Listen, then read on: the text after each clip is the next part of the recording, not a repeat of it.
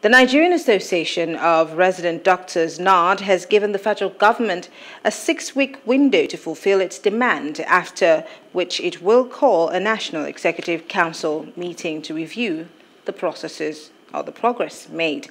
This comes as NARD suspends its 64-day strike.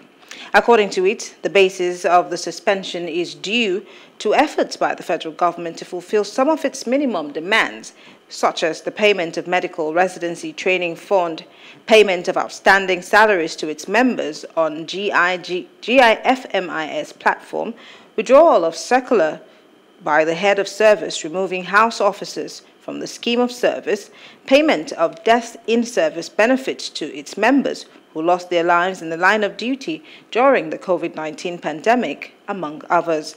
The president of NARD, Dr. Dare Ishaya, announced that its members will resume work on Wednesday this week. Hello, hope you enjoyed the news. Please do subscribe to our YouTube channel and don't forget to hit the notification button so you get notified about fresh news updates.